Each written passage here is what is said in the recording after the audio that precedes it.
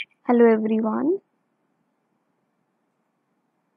this is lecture 8 and today I am going to explain equivalent theorem to Caristi equivalent principle. Now what are the equivalent theorems to Caristi equivalent principle? This theorem says let M be a complete metric space and psi be a mapping going from M to R which is lower, semi-continuous and bounded below. So we are having a mapping psi which is lower semi-continuous and bounded below, and suppose xi is a mapping which is going from R to R. It is continuous, strictly increasing, concave downward and vanishes at 0. Vanishes at 0 means psi at 0 is 0. And suppose there is a mapping G which is self mapping going from M to M and satisfying this inequality. Then the mapping G has a fixed point in M. So we are given M which is complete metric space and we are having three mappings. One is psi, xi and G. Psi is a lower semi-continuous and bounded below. Xi is continuous, increasing, concave downward and vanishes at 0. And G is self-mapping satisfying this inequality. So what is this inequality? The psi of d of x comma gx is less than equal to psi of x minus psi of gx. And this is true for every x belonging to M.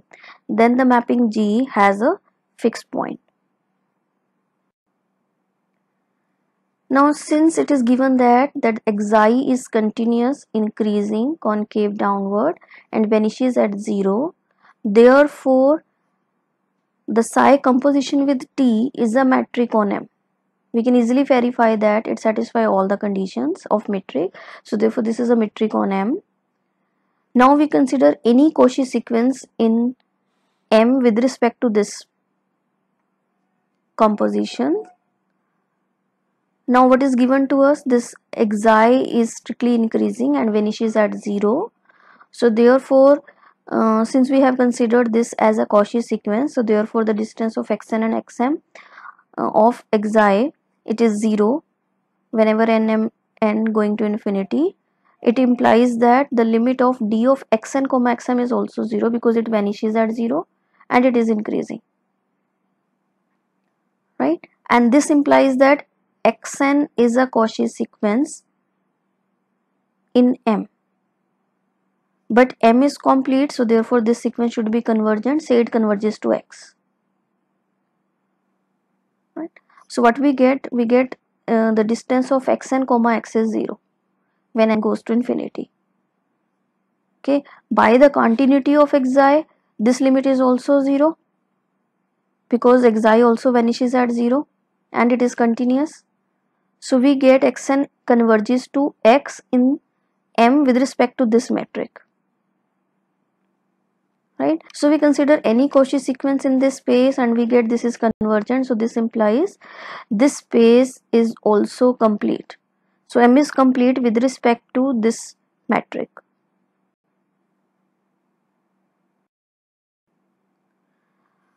So now we can apply Caristi fixed point theorem and we can easily verify that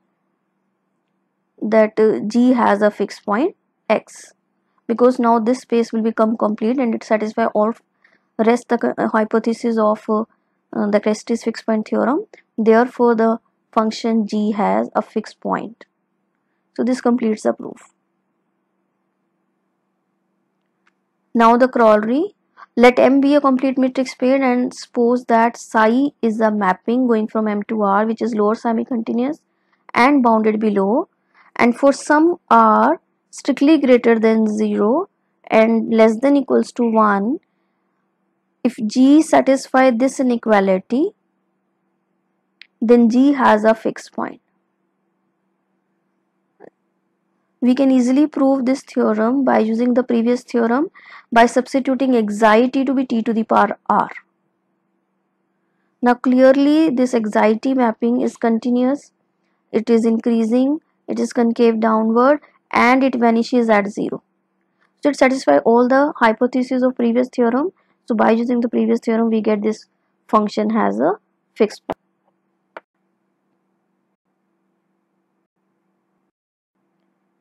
Now the next is, what do you mean by Hausdorff metric space? Let's suppose MD be any metric space with D usual metric and F be a family of all non-empty bounded closed subsets of M.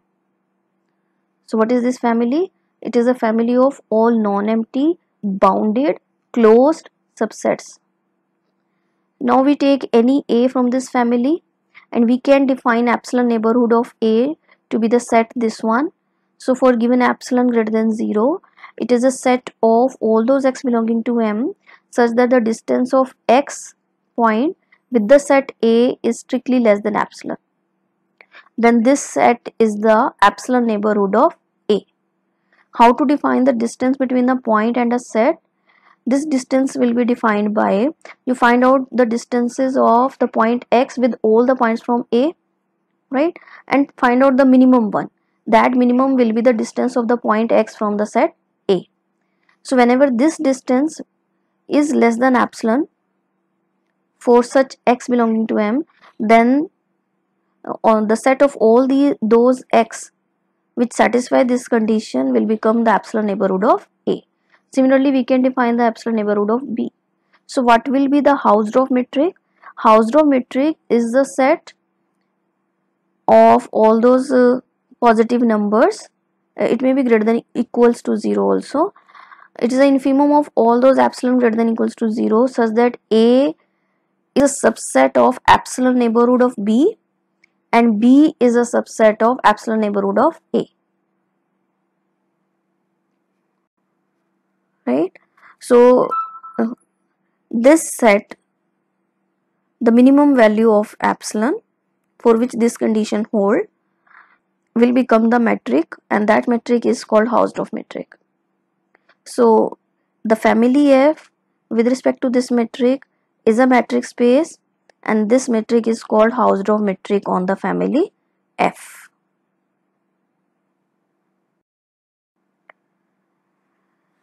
So now further, Banach contraction mapping principle extend nicely to the set valued mapping, and it was first noticed by Nadler. And the main idea was, if we take two non-empty closed bounded subset of a metric space, let's suppose they are A and B. If we take any point x from A and then epsilon greater than 0, there must exist a point y from B such that the distance of x and y is less than equal to h of AB, where h of AB is what? It is the Hausdorff distance between the sets A and B plus epsilon. Right? So distance of xy satisfying this thing, satisfying this inequality for some epsilon greater than 0. So now we use that previous idea in this theorem. Let MD be a complete metric space and F be a family of collection of all non-empty bounded closed subsets of M, endowed with the Hausdorff metric H.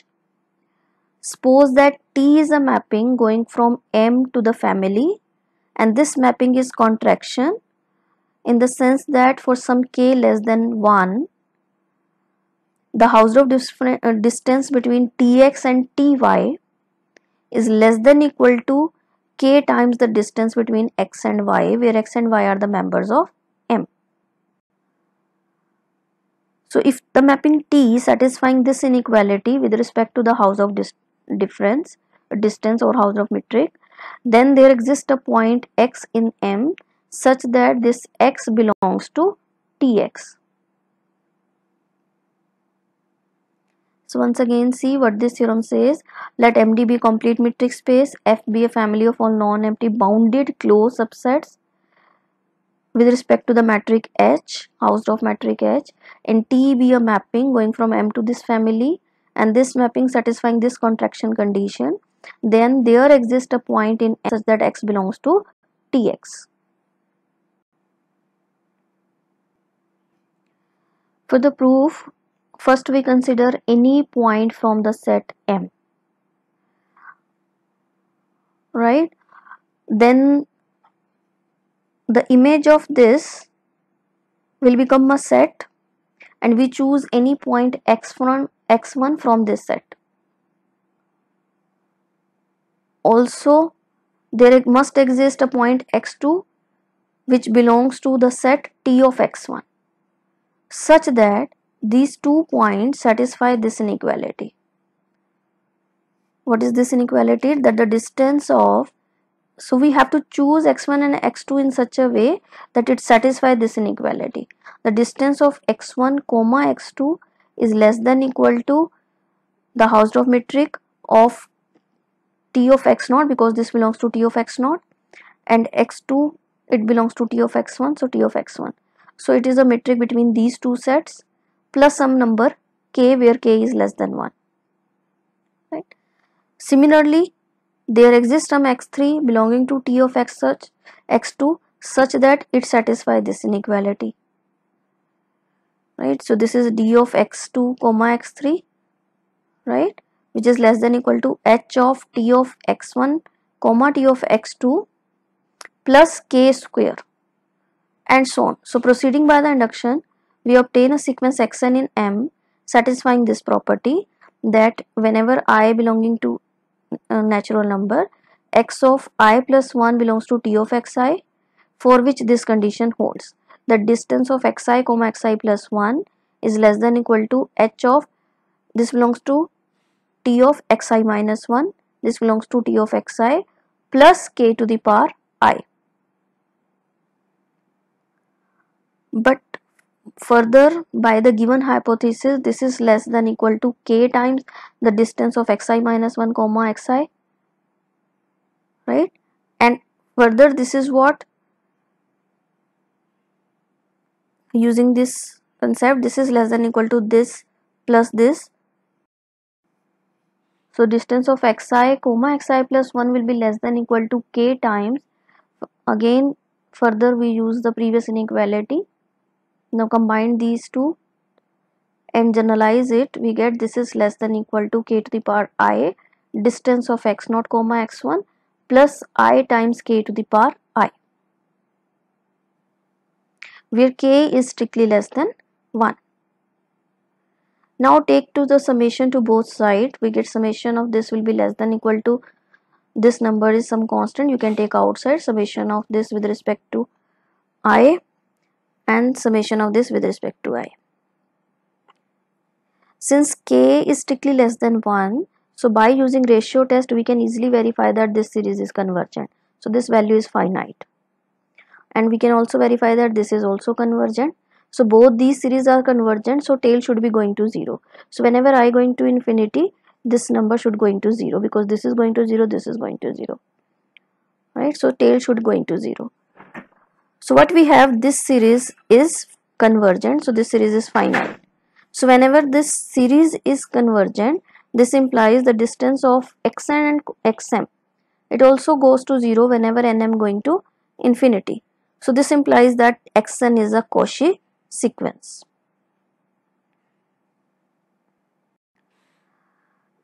But m is complete, so therefore xn must be convergent in m. So say it converges to x. Further t is continuous, so therefore the distance of xn comma x, this is going to 0.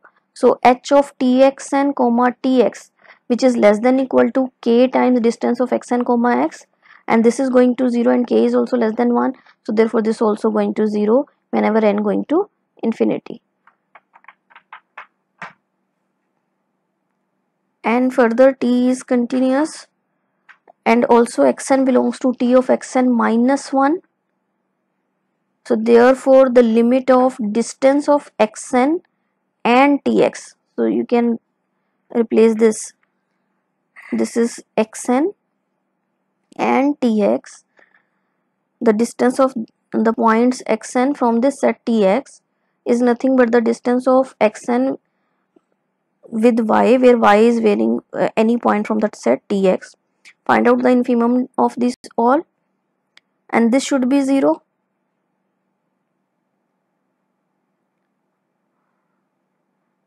Right, so